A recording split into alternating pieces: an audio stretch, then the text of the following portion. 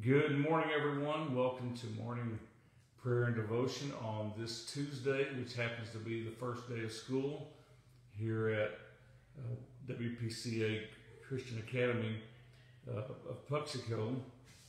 And so I'm a little discombobulated, and we're going to have to work on angle for the camera and all that.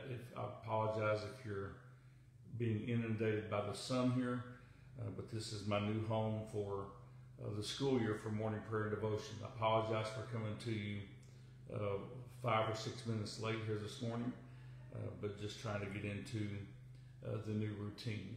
I appreciate each of you who are part of this prayer ministry and helping me at the new time to get in the groove here this morning. We have a praise report to share with you today. Sister Landers has been discharged from the hospital, so we give God the praise for that. And we ask for your prayers today, not only for the Christian school here at Greater Vision, but also for all the students going back to school this week.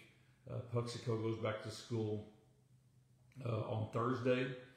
Dexter starts back to school this week. I saw that Poplar Bluff started yesterday. Several other schools started yesterday. So let's pray for all the staff that will be involved in our children's education throughout this school year. We also want to remember the spiritual and family needs that have been submitted to our team. I'll take a moment to try to mention as many of these as possible. The Cummins family, the Perkins, the Joneses, the Marlins, the Moores, the Pulliams. Sister Pam asking us to pray specifically for her granddaughter Alyssa, that she would start coming to church. She lives right here next to the church, and so we want to cover her in prayer today. Debbie Biddick's family, Carmen's nephew Haddon, needs wisdom in decision making, divine favor, encouragement. Belinda needs encouragement. She has several ongoing situations with a family member causing her some problems. She's needing to get her fall financial aid to come through for college, and completing her background check a second time due to an error on the first occasion. She has to have this done to start her new job. Pray for Jeffrey for reconciliation in his family. Stephanie and her children need restoration in relationships. Annette and Dave, Marcia's friends, Ashley and Linda, Johnny and Gracie all have needs today. Our Mingo RCF residents and Job Corps students. Rose Brown's family needs salvation. Johnny Nelson's nieces and nephews, many of them need the Lord. Carmen asked us to pray for David. Judy Johnson asked us to pray for her grandson. Also praying for Beulah Ziegler's granddaughter. Cheney and Becca. JR, all these need the Lord in their lives today. Many who are battling addictions that we continue to lift up, and we're praying for prodigals to come home. And of course, for every city to have revival. We have unspoken requests today for Brianna, the Cummins family, Judy Johnson's family, Johnny Nelson's mother, his niece Jessica, his brother Alan, Terry's youngest sister Robin Kay, Venus's daughters, Belinda with an urgent unspoken need, and some other unspoken requests. And Rose Brown has several unspoken needs. We continue to pray for the family of Randy Lewis, who passed away recently, and praying traveling mercies for Pat and Les, and for Ryan and Michelle Walker and Finn, all of them traveling, and we need to pray for God's protection for them. Lift up our nation today and our military service members as well, as they protect each of us from harm and put their own selves in harm's way to do that. Those who are in nursing homes need our continued prayers for strength and encouragement. Pray for our missionaries once again today, whether they be missionaries in foreign lands or right here in North America, in our cities and in our villages. Everyone needs to hear the word of the Lord. Many, many health needs today. Praying for Clay, Matthew, Venus, Randy, Robbie, Ann, Robin Tibbs, Cheryl Ogden, Bob and Shirley, Judy Williams' brother, George Tibbs, Devin Huff, Johnny Nelson, Jessica O'Hara, Grace, Terry Nelson's sister Cindy, John Sutter, Meredith, Sue Morris, Carl Metcalf, Eddie Potts, Lois Link, and Michael, all with health needs today. Mr. Jennings and Ms. Patterson are on hospice care. We continue to pray for several children on our list who have various needs. These include Jaden Short, Brantley and Elsie, Darla's granddaughter, Tammy's granddaughter, Abram and Abel. Let's pray for all those who are battling cancer, those with arthritis pain and mobility issues, back pain.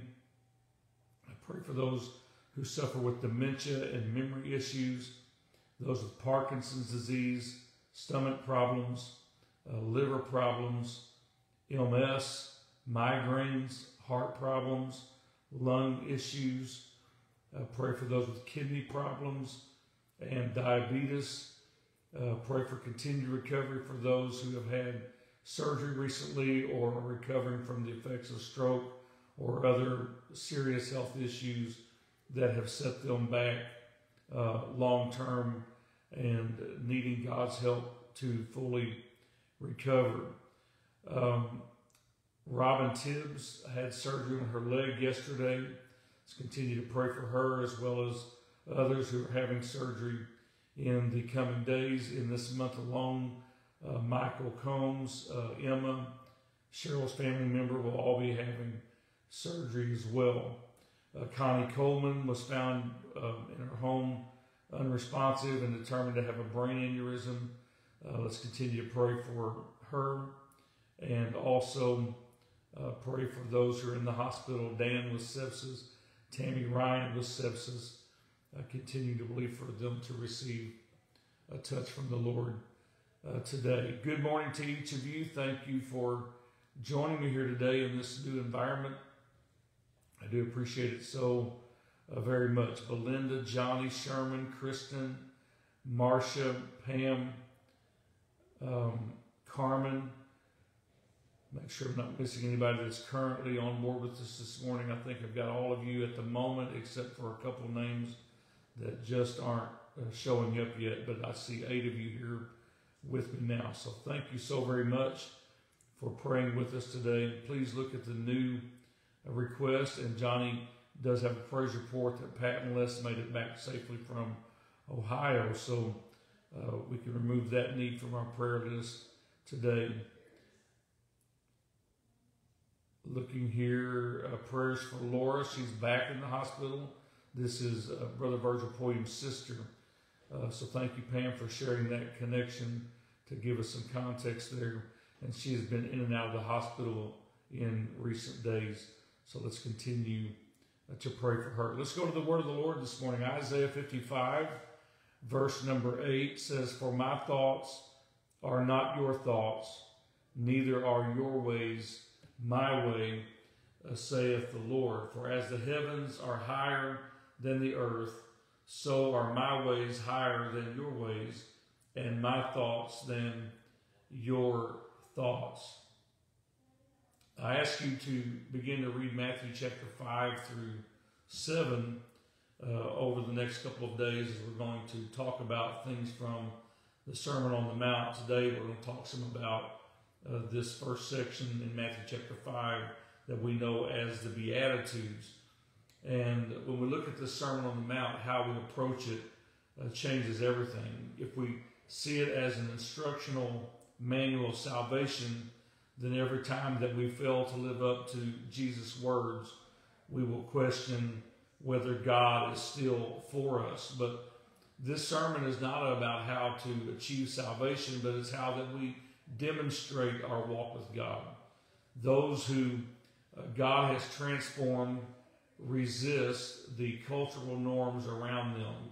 So this sermon is both an invitation and it's an inventory. It invites us into a different way of seeing, hearing, and being. We are called to confound, confront, and convert a world that is in darkness and to bring them into God's peace-giving, joy-fulfilling reign in their lives. It's not just in personal effort alone, but in the grace of God that He has so generously poured out for each of us. So there's that angle of it, but then this sermon also prompts us to take inventory of our thoughts, our words, and our actions to see if they are in alignment with God's vision for us. So consider some of these major themes. How can I forgive someone who hurt me? Am I serving God or money? Is trust or anxiety shaping my life? Can my word be taken at face value? Do I bless those who curse me? Do I have integrity in my relationships? And all these things we see in this one sermon, a grand inventory for us to take of our lives. And we might conclude that Jesus' path makes no sense. And if we conclude that in one way, we would be right, because in the eyes of the world, the wisdom of God is nonsense. But for those who are weary of anchoring our lives in the unfulfilling promises of our surrounding culture, Jesus offers this better way. We're talking about the narrow way, the life that we desperately want but we struggle to attain. It is actually in this simple life that the Lord shows us, that narrow path that requires trusting Him, trusting that He knows what's best for us, even when it conflicts with our assumptions and expectations. As we read in our text this morning, God said, "For my thoughts are not your thoughts, neither are my ways your ways. As the heavens are higher than the earth, so are my ways higher than your ways, and your thoughts are my thoughts than your thoughts." Jesus' words to us in this famous Sermon on the Mount help set our lives in a particular direction. They set us on course for that straight path, that narrow gate, stripping off whatever's weighing us down and helping us to realize how wonderful the way of Christ really is. So today, take some time and read through the Beatitudes once again. I know you've read through them 147 times probably, but read through them again and see the invitations that you sense coming to you from God. What stands out to you in its major themes as something that you need to evaluate in your life today? Take time to take inventory of where you are in Christ today, and He will bless you as you are mindful of the things of Him. As you set your affections on things above, you're going to receive blessings today from the Lord. Amen. God bless you today. Let's pray together. We're short on time. That's completely my fault. But we'll get in the groove here with this new time and new setup. And I don't know if you like the scenery behind me or not, but the main thing is just the glare of the sun. I noticed when I lean in to the camera, it looks very bad. So I noticed that and tried to back up a little bit to help you out there. So hopefully we'll get this all squared away soon, and I won't be too distracted by looking out the window and seeing the things going on beside me here as people are pulling up for school today. God bless you in Jesus' name. Let's pray together. Lord, we thank you today for your goodness and your mercy to us. We thank you for this opportunity. Lord, thank you for a new day. Thank you for your mercies that are new every morning. We give you praise and glory today, God, for all that you're doing in our lives. And we just thank you, Lord, for your hand that's upon us. We know, God, that you're going to bless every effort today. You're blessing those staff members and teachers that are going to be guiding our students throughout this school year, not only in this particular location, but also in Doniphan and our Christian school there, and also in all the public schools surrounding us. We pray, God, that you would just move and bless and give increase and provision where it's needed. And we thank you today for that. We thank you, Lord, for reaching down and touching those who have physical needs today, those who are in the hospital, those who are recovering from surgeries, those who are battling different types of disease, those with organ failure today. Lord, there's nothing too hard for you. We lift up Barbie Davis, God. We pray for her. We pray for Sherry needing a liver transplant, Lord. We pray, God, for all those with lung issues and heart problems, those battling cancer today. Lord, there's nothing that's too hard for you.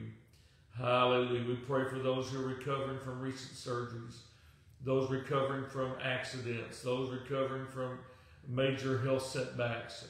We pray today, God, that you would be with each one, that you would help, and that you would bless and strengthen them. Lord, those who have spiritual needs, those who are battling mental health disorders, those who are discouraged in their faith today, those, Lord, who are distracted by the cares of this life, we pray that you would just help each one, Lord, to find their way to the closeness of your presence this morning. Help us to lay aside every weight, every hindrance.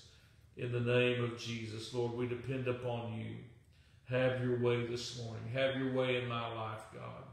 Help me to be what you want me to be. Bless our prayer warriors, God, and help them, Lord, strengthen them today against every stress that's coming against them.